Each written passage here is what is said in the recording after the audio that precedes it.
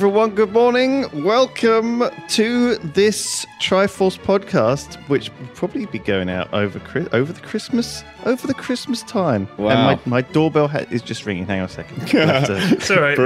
We can fill. Perfect timing. We can fill. How have you been this week, Sips? I've been not as sick as you this week, it sounds like. You sound a little bit raspy. Oh, just something. I came in on Monday. I started to feel poorly. I think it was Monday. Yeah, it was Monday. I just sort of woke up and I just thought, oh, God. Like on Sunday, I thought I could feel a hint of something coming on, you know, when you get that coldy inbound sort of feeling. And then Monday, it was like, yeah, I actually am sick. Yeah, and it's then, the worst feeling, isn't it? When you get that drip at the back of your throat leading up to you know like it's a full... coming. Yeah. Sorry, I'm back. Man, that's the worst. It's all right. And I had that thing where, you know when you have a headache and it just seems like the outside of your head, it's like a surface headache, and then scratchy voice and everyone in chat is like, oh my God, it's COVID. I don't have a cough or a temperature. So it just shows, I guess, that the common cold is stronger than COVID, I'm guessing. It's just, how is it? How is it more infectious? It must have a bigger do you know what I mean? You must have like each of these things. Like once you get a certain amount of people vaccinated with COVID, right? It won't be able to spread because there'll be like too much herd immunity. That's kind of how disease works, right? Yeah. But I guess there's a new strain of it apparently. Did you hear about this who knows, dude? New deadly strain of? They said that previously. That's going to affect they the vaccinations, though, because it's the same thing with the flu jab. Like I think that if you can still get enough people protected. Even if the vaccine isn't as strong against a different strain, it'll reduce the sort of the R number, if you like, how much it can spread, like how many people spread it to other people. I mean, isn't the main thing with the cold that there's like loads and loads and loads of little cold viruses out there just extant all the time, chilling, and there's like, because of the type of, it's not a virus, is it? The cold is, I don't know what it is. It's a virus. Is it a virus? Yeah. So when people say, I have a cold, why don't they say, I have a virus? Some people do. You hear that more so in the UK. It's like, they say, oh, I've got some sort of virus or whatever. They don't necessarily just default at cold. But a virus, to me, is something you can treat with antibiotics, whereas a cold is something you can't. Like, so I thought there was a difference. Virus very specifically isn't antibiotics. Bacterial infections. Yeah. So when I have a chest infection, is that bacteria in my body? Yes, usually. Well, it depends. That can be caused by a virus. It's complicated. That's what I'm saying. It is complicated. Anyway, listen, I have a COVID story for you guys. If you would like to hear it. This is the first time I think I've been affected by COVID beyond the sort of general lockdown or whatever. We're currently in full isolation, and we have been for a couple of days because my son was in contact with somebody last Monday. Not like, the Monday before last. They think that he was on a bus with somebody who has subsequently tested positive for COVID and was therefore directly in contact with this person and is now being forced to isolate. And I have to take him to be tested today. I have to take him to have a test. Ooh. Yeah, it's a day 10 test. I'm looking to see forward if he's seeing positive or negative. I don't want to hear the story about that. My eldest her entire year has been sent home for the last week of school. So she's home. Right. And she's homeschooling. And because a couple of kids in her year have tested positive, we're keeping my youngest home from school as well, because obviously she shares a room with her sister, and we're all just kind of staying at home. I mean, I've been self-isolating since March anyway, as much as possible, just living indoors, like I was saying to Sips. I don't know how I got a cold. I don't leave the house, but they do. No, but if your kids are at school and stuff, they bring stuff back, right? Exactly. Like there's still stuff floating around, but so that's why we're keeping them home, because Yeah. So with my son, in my son's case, he's on this bus. They use this bus to take them up to do swimming every Monday. Right. And they've identified that whoever has gone on to test positive for COVID was on the same bus, right? So everybody who was on that bus has to isolate, but the rest of his class doesn't. So half of his class, or like 3/4 of his class, are still going back to school, operating normally or whatever. And it's just the kids that were on the bus that are now having to isolate. But we've only found out about this like 7-8 days after the fact, right? So like, I don't know. It feels like he had the whole rest of the week at school. with all the other kids in his class. Like, he had the whole weekend. Like, he went up to see right, of course. He went up to see his granny and stuff. We went to town. Like, we did a whole bunch of stuff on the weekend because obviously we had no idea. We were just sort of carrying on as usual. Yeah. And then went to school on Monday, this Monday. And then at the end of the day, on Monday, they contact us and they're like, oh yeah, he's got to isolate. He's going to have to go get a test and stuff. You guys will all have to isolate with him. He can't leave the house, nothing. And it's like, I get it. Like, I know that kids aren't like able to spread it as easily or whatever, but it just feels like the time that it takes for somebody to show symptoms, to then test them, to then get a result and everything. I feel like if my son does have it, which I don't actually think he does have it, but he might. I mean, it's possible. And if he does, I feel like he would have spread it around to a ton of people. Like, it's already late, you know what I mean? Like, it feels like it feels like I get that they're doing like the best that they can given the circumstance or whatever. But like, part of me also thinks like, holy crap, I can see how it's spreading so much. You know what I mean? It's just like impossible to it's impossible to isolate people from it, like in an appropriate amount of time, you know? I mean, it's obvious. There's lots of reasons why it's problematic. And I think some of it is the fact that some people don't show symptoms when they're sick.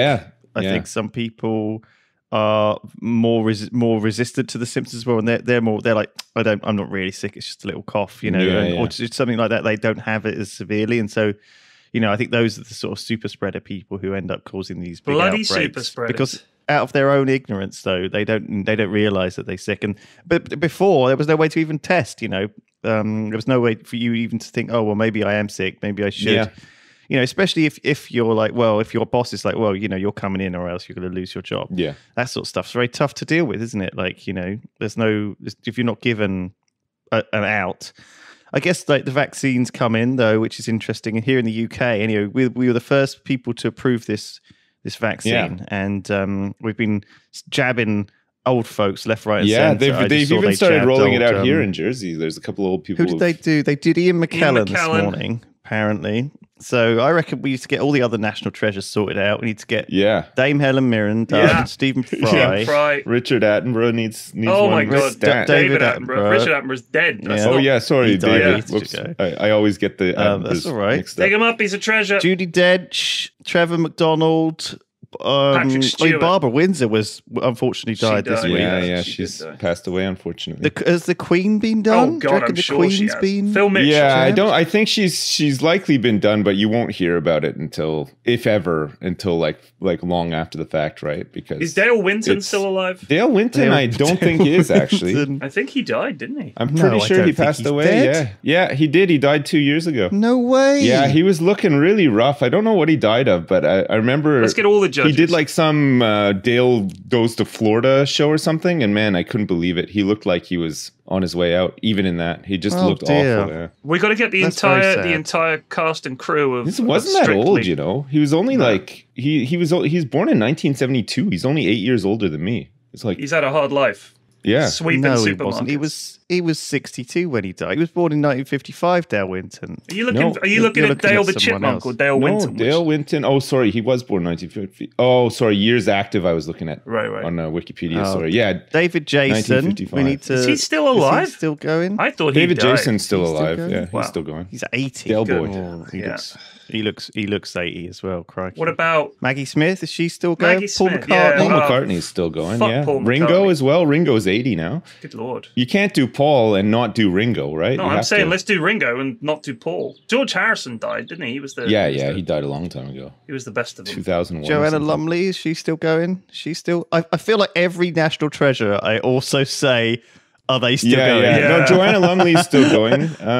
Liz Hurley. Can we get Liz Hurley still done, please? Going, yeah. Oh, please. And Nigella. God. Nigella. Yes. Christ. These are important because if we lose any of these folks, Britain's going to be crushed. Tess Daly. You know, I think it's more important for our national Daly's spirit. Still going. Man, is Tess Daly ever going? That's what I'm saying. We got to protect that. I reckon we don't even bring him in to inject him. We just do one of those tranquilizer darts, you know, that they use just hunt them down and zap them. Tess Daly looks like she's 20. It's crazy, and she's like 50 or something. She's a hottie. She's married to that lad Vernon Kay, isn't she? Yeah. He's a prick. He cheated on her too. Yeah, with like don't give him the injection. injection. Give her the injection.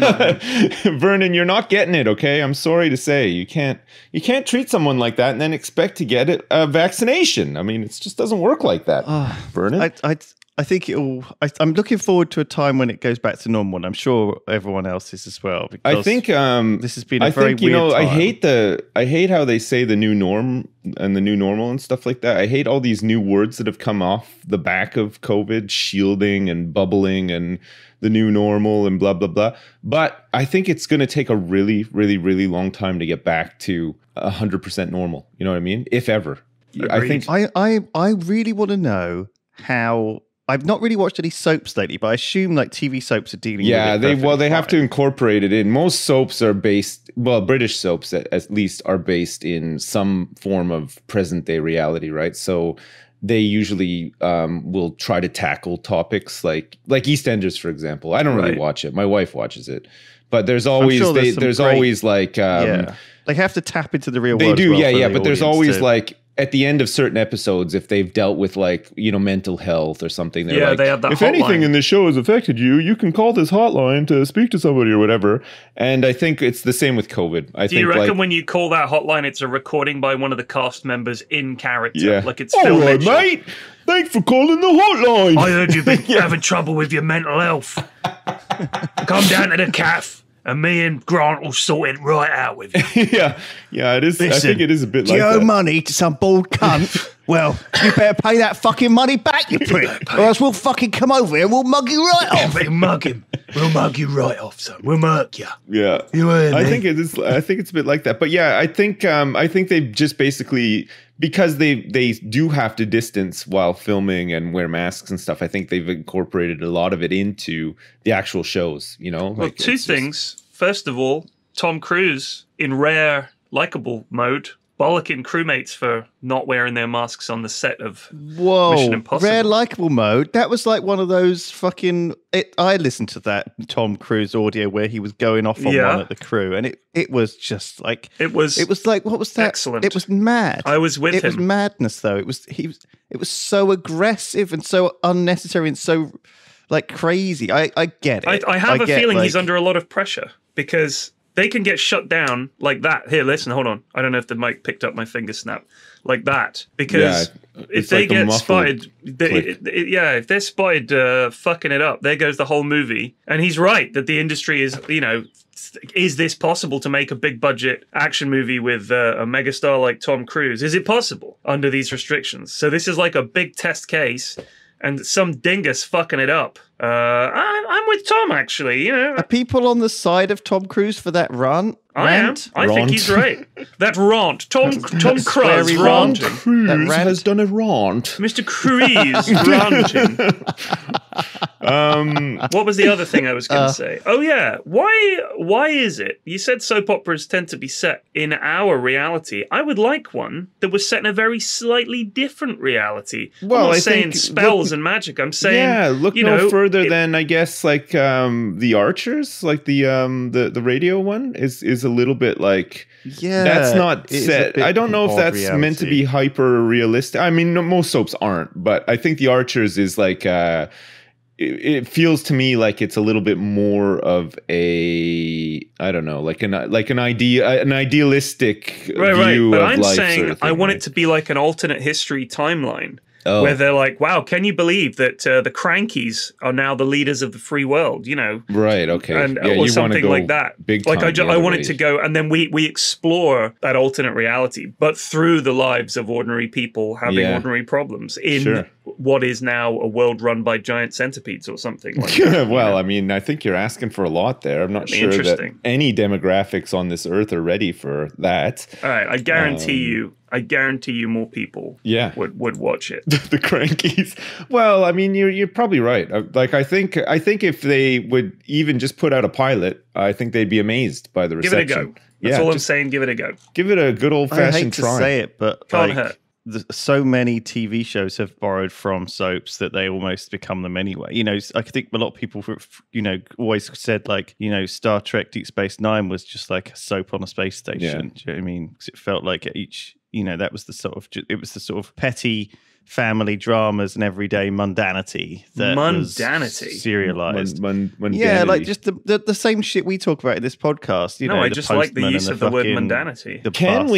Can we talk about things that I feel like December for me has been a month where I feel like I've had a bit of a rut where I haven't really, like fallen in love with anything. You know what I mean? And what I mean by that is like TV shows, gaming, stuff. Like I feel like I've had 2 or 3 months where I just haven't really found anything overly exciting or whatever. You have like those phases every once in a while. So yeah, my input on that for you Sips, is that I think you have been very much afraid to get into something that you're not going to like. What I want to say is that you put like a boycott down on the new WoW expansion, which is fair enough. But then I think you didn't also want to play Cyberpunk. Yeah, I didn't. I still haven't. But listen, what I'm saying is, this month I've been surprised because I've like come out of the rut. I found TV shows that I really like.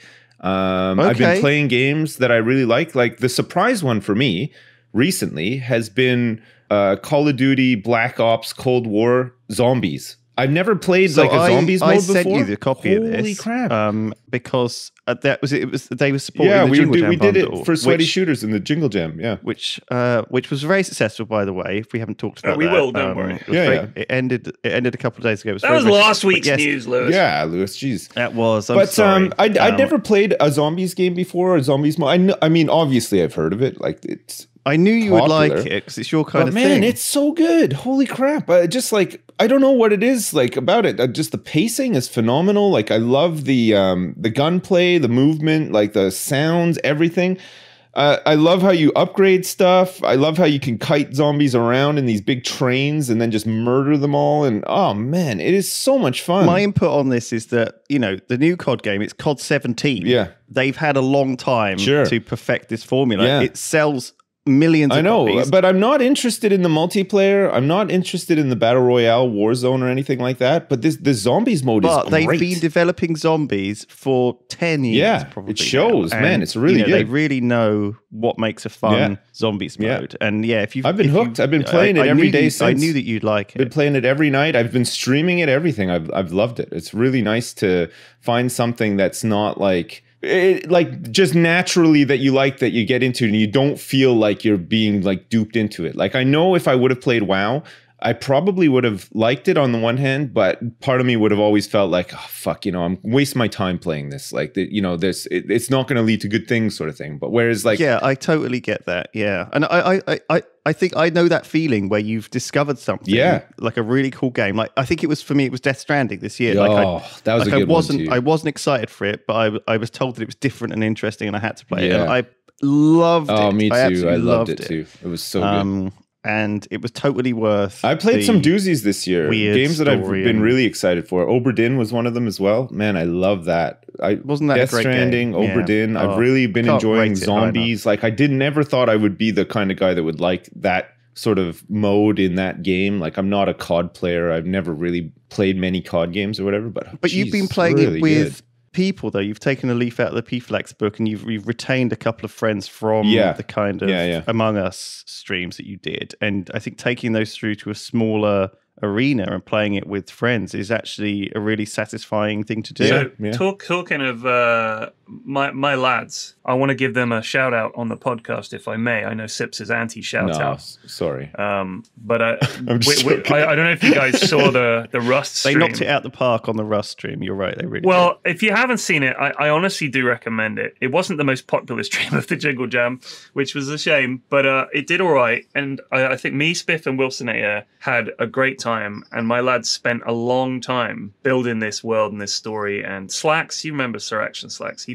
popped in and did a guest appearance, and it was absolutely phenomenal. And I was moved, very, very moved by the fact that these guys all came together and just did it. And I think it summed up for me the Jingle Jam spirit, which is that we all come together, but it's not just us. Obviously, it's all the people that donate. And it's also all these people throughout various streamers' communities that give up their time as well. Like Spiff had these 2 tech gods who came in and saved the CSGO stream. This hosting company that was in chat just came to our rescue and hosted it for us and stuff. And it was really a beautiful weekend of coming togetherness and also then raising a shitload of money. So well done. Yeah, I think there's loads of people who put so much time and effort into Jingle Jam that you included, you don't even Lulu. realize. You deserve credit too, dude, because I know you put together one flav of a good bundle this year, and I think you deserve a huge amount of credit. It went really good this year. It was good.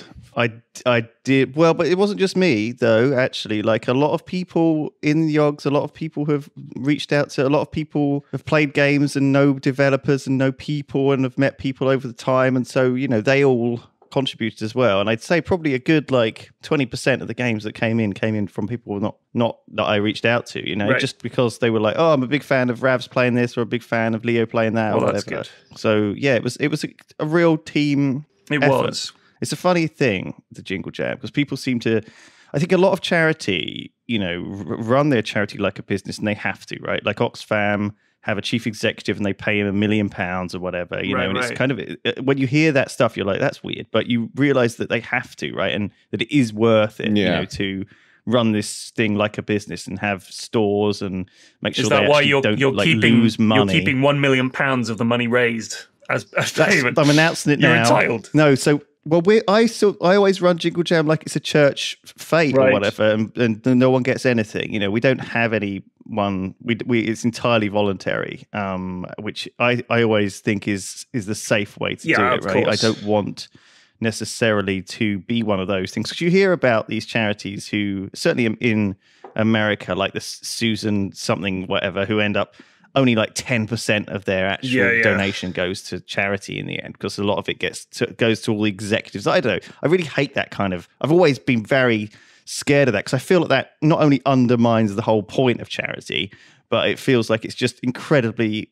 Those people are going to hell.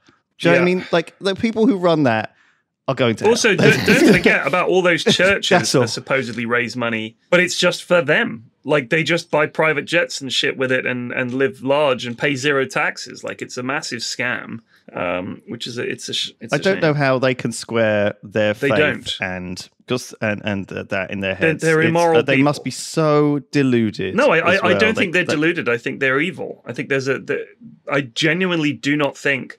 I mean, if you live a lie long enough, I guess you can come to believe it. But I think they're just devious, manipulative sociopaths, possibly even psychopaths, who've just been able to construct a persona that tricks people into thinking they're the right guy to give all their money to. And I know John Oliver did a really good episode about these churches that send people cards or whatever saying you've got to pay it forward and then you'll get some back, but you've got to keep paying in, and then it's seed money, and if you put $500 of seed money in, God will reward you. And it's things like you have to send in $25 and then they send you back $1, but they say you must now send in $50 of seed money. You must include the dollar bill that you got back as well, so you have to send any money that you receive from them back.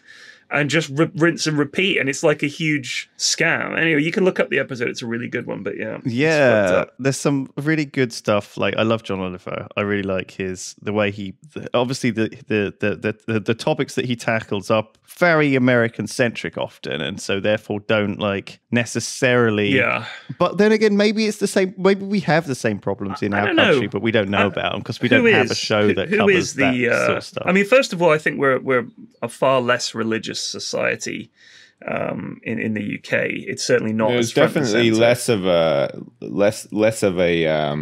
like an interweave between politics and religion. I mean, you don't get many politicians. That seems a lot more so in America, right? There's definitely some religious influence on. I mean, when was the last time you saw a British politician talk about God? No, I know, it doesn't happen very often. They still go through the motions of appearing to go to church and stuff like that. That's just. I mean, geez, everybody fucking at Christmas goes to church. You know what I mean? Everybody in that sort of fusty conservative-y kind of world goes there, and they have of course, what is it, the orange? What is it, Kris Kringle? I don't know what the fuck it's called. You know, when you get the fucking orange and it's got sticks in it. Midnight Mass. No, it's not. That's Catholic. I'm talking Protestant. Different? It's like you get a fucking orange. An orange with a candle stuck in it. Yeah, there you go. I mean, the fucking. I always say, because I worked for the Church of England. Sorry, I can't be more specific. I love how all this the religious chat brings out all the fucks and fuckings. Like, I went to fuck me, the fucking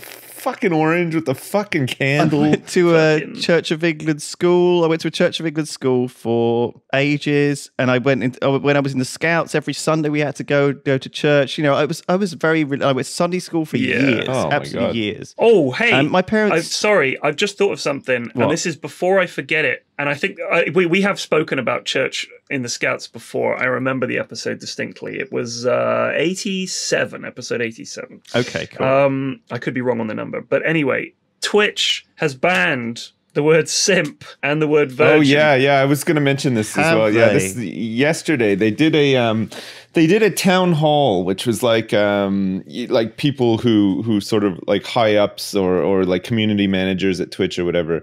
And so they've decided to now take action against people who routinely use terms like simp, incel, or virgin. You're not allowed to call people virgins anymore because it's like rude, I guess, or whatever. I mean, I don't really use the term simp or incel at all, really. They're just not terms that I would default to or really use.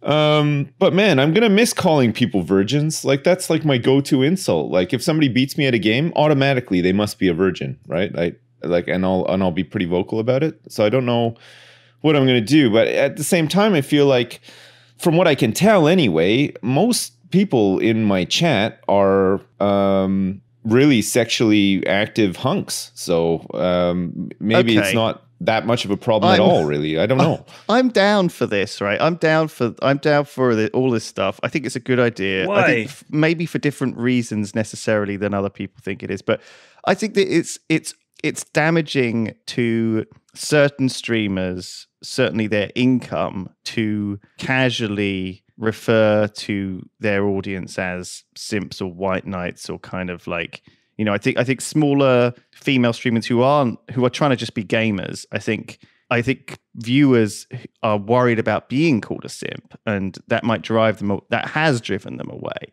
often. I think I've got the Twitch app here. I load it up this morning because it just boots up automatically, because I use it for. No explanation needed, sir. Minecraft add-ons and WoW add-ons, but they've actually moved that off the Twitch app now. Yeah, it's so I don't like think I'm ever going to use the Twitch app again. Forge or whatever, Wolf or something. The Twitch app opens, and the first 3 streams on there are Titties. A woman in a swimsuit. This is all based on stuff you've watched before, by the way. I don't know if you really want to carry it on down this I'm not road. logged in. Oh. So no, but even without being logged in, it's still like there's still some recommendation stuff based on previous viewing. So, well, look. So yeah, a woman in a swimsuit, sure. Go a woman in a swimsuit. A woman with just a cleavage. A woman with her clitoris out, yeah. Oh, that's what I thought you were going to say. A pair of cleavage and someone watching Gordon Ramsay. That is what I've got on my Twitch app, and I'm not logged in. I don't have any. I don't really watch streams from home. Certainly, not on this computer because I'm at home today. And I'm just like, this is what Twitch is offering up me, I guess, because that's probably what most outsiders want to works. Do you know what I mean? They everything's built on algorithms now, right? So surely that's what works, and I think that's the bigger issue, that, you know, the titties. I watched. I know that this streamer with the swimsuit just stands there, because I've seen it before, and she just stands there for hours, like 6 hours by a pool with a little set of microphone headphones on, just literally, because, and people pop in and out, people talk to her, she talks in broken English because she's Eastern European or whatever, you know, because I imagine it's almost like it could be pimping, right? Where some guy gets his hot girlfriend and he's like, okay, I'm going to make you a Twitch channel. You're just going to stand here for 6 hours in a swimsuit. Right. Yeah. You're going to like talk Babe Station. Garbage to chat. And, you know, I'll get a ring of them. We'll get a whole ring of them going. It's like he's probably sat there in his like fucking gold chain. He's got like his rings. Do you know what I mean? He's got his pimp cane. He's got his pimp hat. you know, he's like, make sure you don't call them simps because, you know, that will drive them away and you know, that's not what we want now. And also that will get you banned. I think that the issue is that, like you said, if there's someone streaming who all of her fans are getting called simps because they watch the stream. Yeah. Like any woman who streams, I'm pretty sure that you'll get some twats turn up. And if you say something and people in the chat criticize, oh, shut the fuck up, you simps.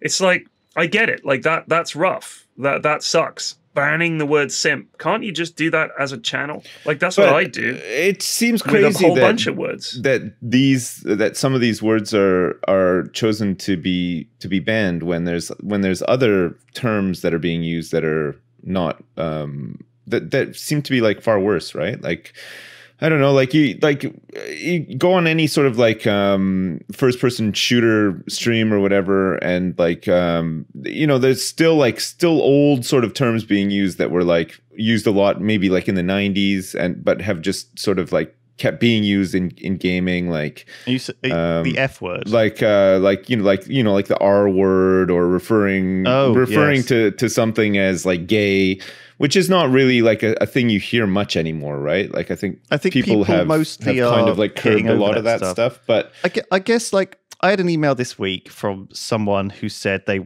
oh god, what was it? So there was an email that came in and it was like, we've got this expert available for interview. He's a flat earth expert. And I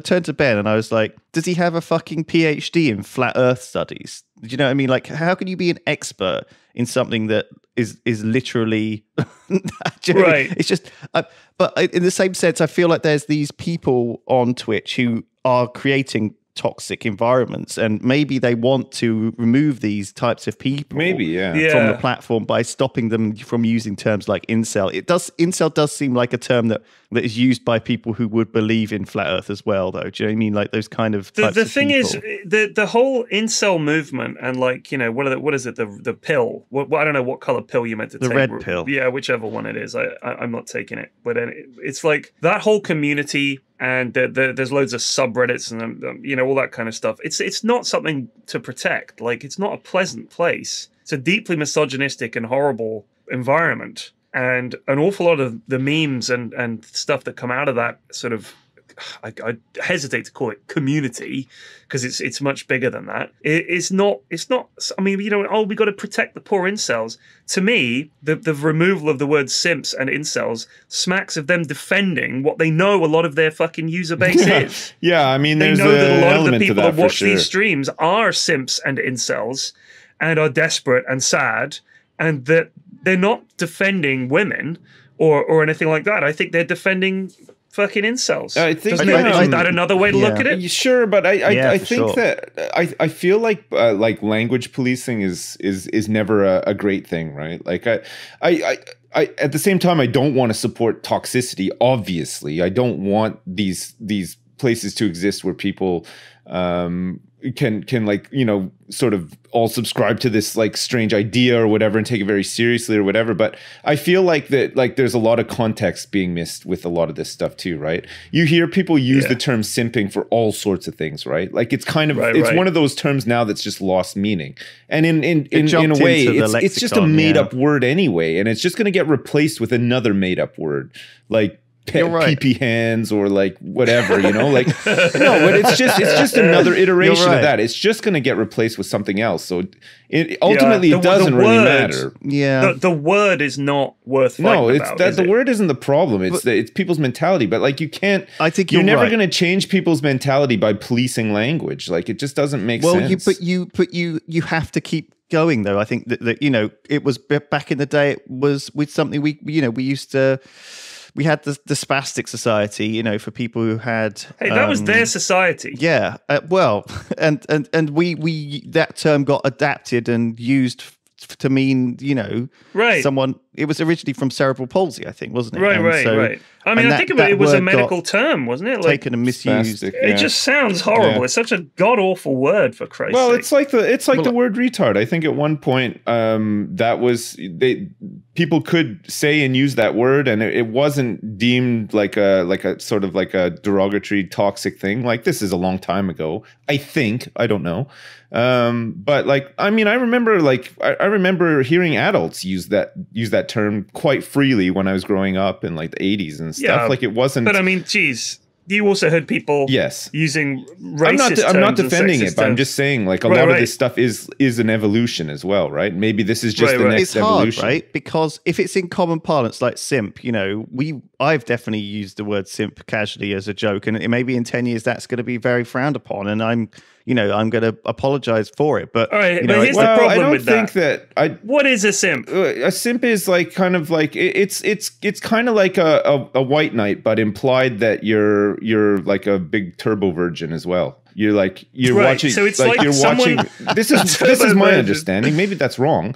But I always thought that it meant that you're like you're kind of like doing everything you can for this girlfriend that's not yours, right? You're watching like a girl streamer and you're defending her honor and all this stuff. But I always thought more importantly, she doesn't know you or it like was that they gave a lot of money to these people. Yes, that's it. It tends to be that they're paying. So they're like the super fans who think, when you watch these when they find out that their you favorite girl streamer actually has a life and a boyfriend, and then they're like, I've donated multiple millions of dollars to you in hopes that we could play Twitch Sings together one day, and like that. I think that's a simp, right? Or I thought it was like that sort of hopelessly addicted to getting the, oh my god, thank you, Carl47, thank you. That's turning me on a bit, Flex. Like that. Sorry, buddy. Like that's simping, right? Is giving money and time and being all super nice, being Mr. massively Nice Guy invested. in chat. Yeah, and I think the term, I think traditionally it was meant to be sort of a term used for guys who watch girl streamers, but I think now it's being used for people watching guy streamers. It's being used for all sorts of different things, right? Like you hear that term used a lot around various sort of things, right? Like and I think some people feel that it is a damaging term, that you might think, oh shit, am I a simp? Am I a simp by donating to this streamer? I think Twitch are concerned that there's this movement of you're going to somehow be because Twitch, a lot of Twitch streamers make the bulk of their income through donations, and Twitch, I don't want that money, I guess, to go away. Not that they see a big cut of it, but I think they do see a cut of the bits, and they see a cut of the subscriptions. That's how they make their money, and I think that's part of it, sure, but I think part of it is also that it does seem like a bit of just a negative thing to have on the platform. Yeah, I think it's a step in the direction of healing. I just think they've got bigger problems. How about the fact that I can't play even a fucking 5 seconds of music? Sort that shit out. Yeah, well, I mean, clearly, separate issues, obviously, but it's again, I think that's something that may come around eventually, but for now it's just not there, and that's because I think industry in question is so fucking behind the times. It's it really is. I think we need like a copyright free, that ain't gonna happen ever, or a royalty free section on Spotify, something that but I don't want royalty free fucking music. Well, some no of it offense, is but I don't listen to that shit. Fine though, I'm sure it is fine, but here's the thing: people suggest that to me all the time. I want to listen to some good old fashioned classic rock, for Christ's sake. Right. I don't want to listen to some guy's version of classic rock who I've never heard of, and he's just, he just plays like, oh, this is kind of a royalty-free version of that song. It's like, I just want the song. Nobody opts to listen to. It would be like saying, you know what, we're not going to give you any actual branded products ever again. You can just have cheap, kind of similar imitation versions of that stuff. It's just as good. It's not just as good. That's why everybody's heard of these bands and they haven't heard of these guys. I guess here's the question. Would you be willing to pay, though? Yes. Would you be willing to pay a license, a certain amount of money to have? Yes. I'd pay for one. I've said multiple times, I want a plug-in that allows me to plug Spotify into Twitch, I will fucking pay. Tell me what the amount is. If it's like £1,000 a month, I'm not going to do it. But nobody's watching Twitch streams for the music. Like, if you're sitting there and just streaming music... There's still people playing copyright music on stream. Like, still people doing it. I mean, as long as you delete the VOD, right? I guess Apparently so, yeah. So if you don't create VODs and or you don't allow people to create clips either... But again, without VODs and clips, this is sort of... You're damaging your channel. You are, really, because VODs and clips are the things that reach out beyond your channel, right? Like sometimes they'll get posted on Reddit or sometimes they'll get posted on Twitter and then people have another way of discovering you and maybe turning into a viewer or a sub or a follower or whatever. They can simp for you. Yeah, exactly. And maybe they're virgins. I'm not kidding, I don't know. But if we didn't have clips, I actually think my entire community would collapse within a moment. Yeah. We rely on them very heavily. I mean, there are 13 clips that are exclamation mark senile about me now. Senile 1, senile 2, and all the way up to 13 of me burning myself to death with a Molotov in CSGO, jumping off something and dying, shooting teammates. And that is like part of the lore and history. It would be like... Have you ever seen 1984 or read it? Yeah, I've read it. You know the way they talk about if you can remove a person from their past, you destroy the sense of who they are. And I think if you delete all the clips and all the VODs and everything, you're kind of deleting that person's past because then it only lives in memory and memories can fade with no permanent construct that retains there's certain clips, the past, like the vital historical documents that are the clips. Yeah, there's certain clips of mine that I kind of wish were gone that I can't seem to get rid of, even though I've deleted all my clips and stuff for this DMCA stuff. Like yesterday is a good example. There's no context for it either. Like at the time, it was kind of funny, I guess. Like I was playing Red Dead 2 and I discovered that you were able to kick dogs.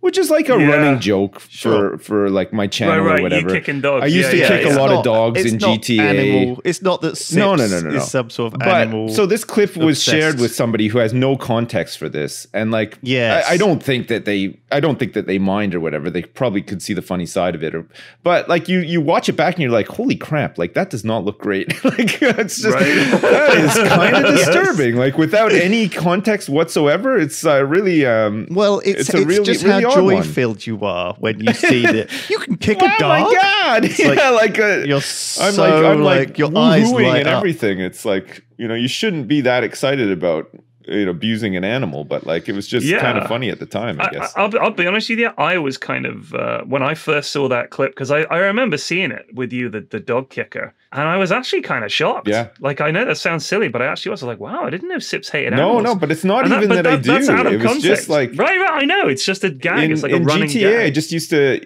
because you can do it. Like, and this is what I always say to people. People are like, "Oh, you're fucking sick, man. Why do you like kicking dogs?" Well, the thing is, I didn't fucking animate the dog kicking sequence. I'm not the guy who fucking sat in his studio working on like the animations for kicking a dog and like getting the motion cap for that. Like, you know what I mean? He's the sicko. Like whoever fucking sat down in a meeting and said, okay, guys, we really need to make sure that the player is able to kick dogs. That's the sicko. It's not me. Can you make the dog's head really snap back? Fucking, like it's really it's crazy though. Really in agony. It's crazy though, isn't it? Like, okay, we're here to choose whimpering sounds for the dog after it's been kicked today. It's gonna probably take about 2 hours and then lunch is on us, guys. Don't worry, but let's get through this. We're in crunch mode. We got everyone to bring in their dogs.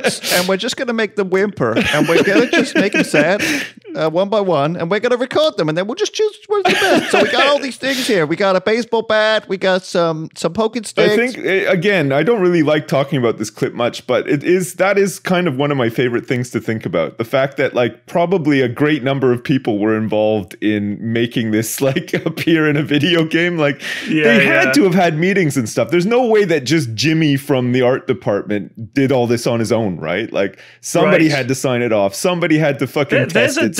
There are documents somewhere where they're like, right, what are we going to let the player do in the game? Well, they're going to drive cars and they can hold up banks and they can punch people and they can kick dogs. And no one went, whoa, do we need that in the game? And I guess someone else was like, well, God, yeah, you got to be able to kick dogs, otherwise people aren't going to believe this. Oh yeah, okay, yeah, you're right. Yeah. All right, you guys are in the dog kicking department. It's probably like a 4-man team. But you can kick a dog, but like, how come? Okay. this is going to sound a bit weird, and I don't want this to appear in a game. How come I can kick a dog but not a woman? No, is that what you're going to say? Where's the line? Like, well, why can't you take a hamster out of its cage and stamp on it? You know what I mean? Like, but I'm just saying, like, where's the line? Like, why did they put it into the game in the first place? Okay, I think what's happened is, bear with me here. I think what's happened is it's a very common thing that when you are fighting against a dog, enemy AI opponents, like you go to a little camp and there's loads of guys hanging around there. A couple of them have got dogs and they're going to attack you, right? So you've got to fight the guys and you've got to fight the dogs, and that's like a thing. And so I think what happens is that dog kicking thing gets put into the game for other dogs as well. And so when you fight a wolf in the mountains, suddenly it's got all of its stuff, okay, so that, we're just talking about GTA. I'm just mostly talking about GTA here, but actually honorable mentions to Red Dead, the daddy of all animal abuse, right? Because how many animals in that game must they have had to animate, like, you know, being shot in the head or kicked or being like T-boned by another horse, or you know what I mean? Like, goddamn, like but so much of their budget. We've had before though, where you can also run over children and you can't. Though you can, there's no like kill old grannies and stuff. Like there's not. You can't kill children in any video game. I think it's actually against the law. Yeah, no, I believe it is, and rightly so. Like that's why there's no children in any of the Fallout games, or like there are children that you can speak to, but you can't shoot them or anything. Like it's a thing, right? I'm pretty sure it's a thing. I feel like there's no children in GTA games that you ever are able to like run over with your car and stuff. No, but there are kids in Cyberpunk. Right, okay. And I'm sure there were kids in The Witcher. Weren't there kids in The Witcher? I don't think so, no. Not that I recall. There's some pretty dark stuff in some of these. But the point is, I guess the point I was trying to make wasn't about kids. It was more about people versus animals. You know, kids we're quite happy murdering hundreds and hundreds of people. I mean, I drive on the sidewalks in GTA 5. Like, I'll quite happily plow over anybody, but you know, I get it. Grannies, well, you name it, whatever. You're right. It is a weird. It's weird. So interesting. So, as the kids would say, it's a bit of a weird champ. Yeah, that's a bit of maybe not so pog actually when you think about it. No, that's not pog. It's cringe. That's cringe. I'm a cringing heart. So going back to what we were talking about before, I've started watching The Crown. I've been meaning to watch that actually. I want to see that. I kind of like the history of the royals and stuff. I know it's not meant to be super realistic, but I still kind of am interested enough that I'd probably get around to watching it. It is interesting. Yeah. It's really interesting. The fucking papers went nuts about it. Like, mainly, I think the Daily Mail, because, of course, that's, like, the royal family's biggest mate as a newspaper. Well, it's kind of hotting up now, too, though, isn't it? Isn't the show up to the point with Diana and Thatcher and a bunch of... It's got Gillian Anderson is playing as Thatcher. Is she Margaret Thatcher? Oh, wow. She's great, Gillian Anderson. Everybody loves Gillian Anderson. I don't fucking give a shit. I haven't given a shit since the 90s when she was numero uno in FHM. She's come over to the UK and she's doing loads of British sort of accent sense. She's not and good. Everything she's in is good. Like she's not in good. I think she must be a rare sort of case where Americans can come over and do British accents, because I find for the most part they are not very good at that. Whereas on the other side, British actors going over to America and then doing American accents, I've been fooled many times. Like Stringer Bell, before anybody really knew who Idris Elba was. In The Wire, Stringer Bell, I just assumed he was just like an American guy, you know, like he was. I was totally. I didn't know he was convinced. British. His accent's excellent, but like and same with McNulty as well. Actually, I just figured McNulty was just sort of like an American actor. I didn't realize. What's the name of the guy? Benedict Cumberbatch. His American accent is Doctor Strange. Is not very good. No, I mean, it's just a little bit sort of like, I am a doctor. Yeah. No, some of them are terrible, obviously, like and vice versa. But I find, for me personally, I've been like fooled. She went to London. By the way, Gillian Anderson went to London Film School. Gillian Anderson went to London Film School. That helps. She lived in Crouch End. She went to College Primary School. It's such an English name, isn't it? Crouch End. Yeah, Crouch End. Crouch End. Doesn't fucking mean anything. Bottom. But she became famous in the X-Files. You know, she was the X-Files was Gillian Anderson for me, and then obviously she disappeared for a while, but then she came back and she was in Hannibal. I watched all of that. She was great in that. It's terrible. I watched all of The Fall, which is terrible. a great like TV. These are all shows Mrs. F loves, by the way. I'm just saying. I love The Fall. I watched all of that, and I also, you know, and American Gods. She was in that for a little bit. Oh, I didn't. I couldn't get into that. That was way too. I don't mind weird, but that was just like. That is Neil Gaiman shit in a nutshell. Yeah, fairies and wank and weirdness, and some people love it, but I couldn't get it either. No, it frustrated me because it was just too off the wall. Like, felt like there was no. Yeah, it did feel way too off the wall for me. I don't know. Maybe it was just like what are the rules? What are the fucking rules in this universe? Do you know what I watched the other day? Yonderland. Have you ever heard of that? No. So you've heard of Horrible Histories, right? Yeah. God, my kids love that. Classic kids show. Yeah. My kids adore that show. It is great. They made a sitcom called Ghosts on the BBC that's really fucking good. Oh, is that the one where the girl moves into like the old mansion and there's tons of dead people still there? And she can see them. She gets a head injury. She can see them and hear them. Exactly. Yeah, that was so good, they actually. also made Yonderland for Sky. And again, Sky, not makers of good TV shows. I don't think they've ever made anything good other than apparently someone in my chat last night. That's not Sky. That's HBO. No, Chernobyl was Sky funded. I think not like made by Sky, but Sky money for sure. Let's have a look. Okay. It's I believe the series was produced by HBO in the US and Sky UK. All right, that's their good one. That's the only one I can think of. Oh, and Gomorrah as well. I'm pretty sure they bankrolled some of Gomorrah, which is I mean, if they put money into it, that's okay. Yeah. But I mean, it doesn't feel like a Sky show. Sky shows always feel a bit shit.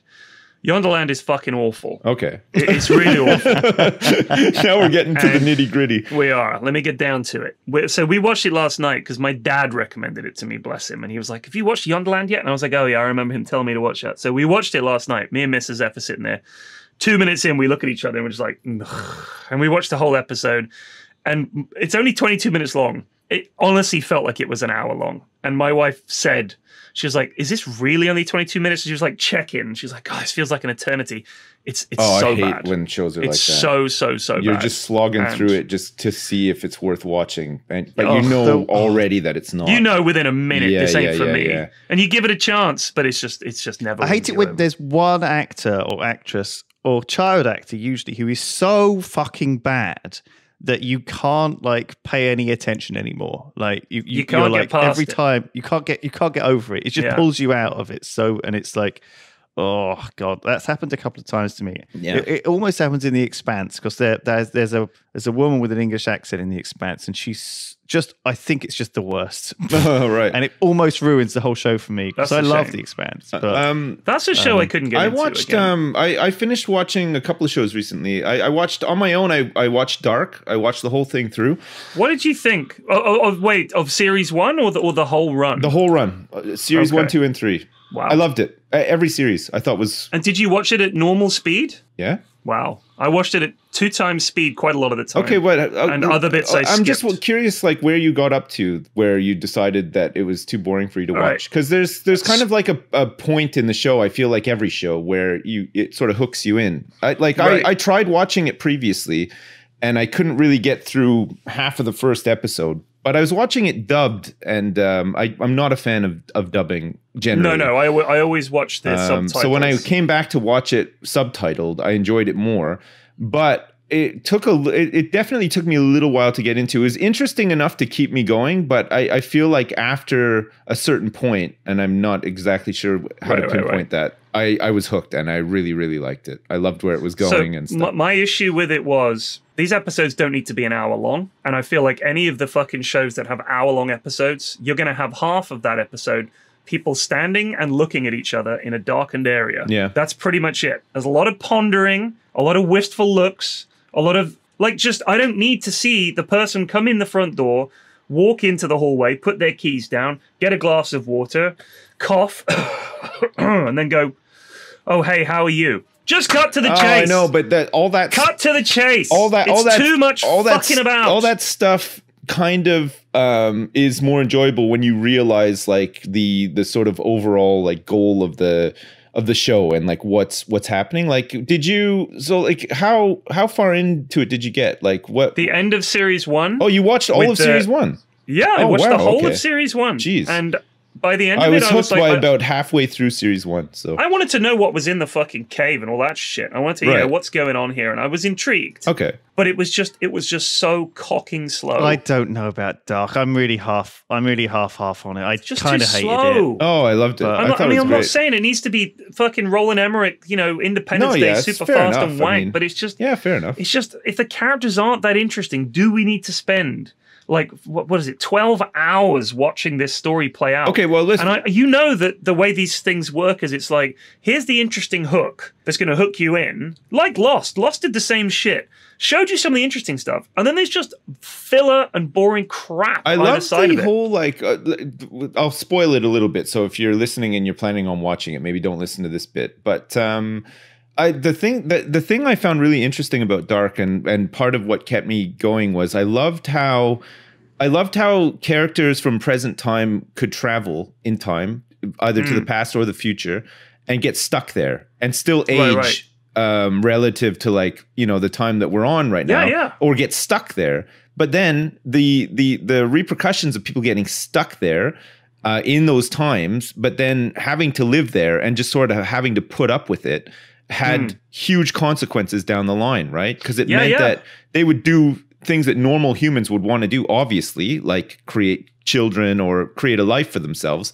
But oftentimes they were doing this with somebody that they didn't even realize they were related to somehow down the line or whatever, which would then just introduce new problems and stuff. And it was like, it's just such a cool idea. But season 3 is like a bit of a trip at first, but it just wraps up so nicely. Like it makes the end of season 3 and therefore the end of the entire show.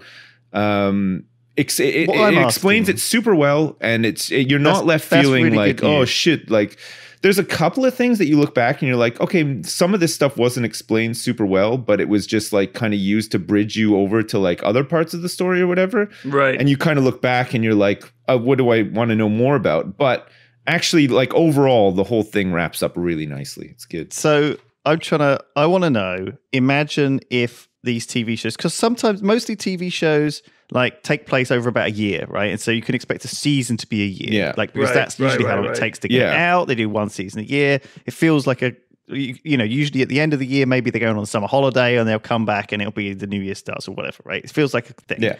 Are we going to have like a COVID season? Is like season 5 of this series going to be suddenly COVID is in this place and everyone's in lockdown, they're wearing masks? Like, depends on the show. Some shows might try it. Some shows might not have a choice. Do you reckon cinema is going to add this, or is it going to be this? Think how boring COVID's been. It has been, but for the people that haven't been frontline medical workers or suffering from the disease or whatever, or have been lost their jobs, like but think how fucking boring it is. Memorable event in our lives. You don't want to see, and I've just lived through. I don't want, like, the reason these shows are interesting is because they show you something where maybe you haven't lived through it. Like, it's inventive and it's a fiction. If it's literally like, hey, remember lockdown? Well, now that it's over, we're going to have a whole series about it. It's like, fuck off. So what about The Crown, though, for example? Do you know what I mean? What, the Queen barely leaves the house for a whole season? Imagine The Crown was filming this, modern day. Because I don't know if The Crown will cover modern day. Eventually, no, it probably won't. It'll probably, I'd imagine that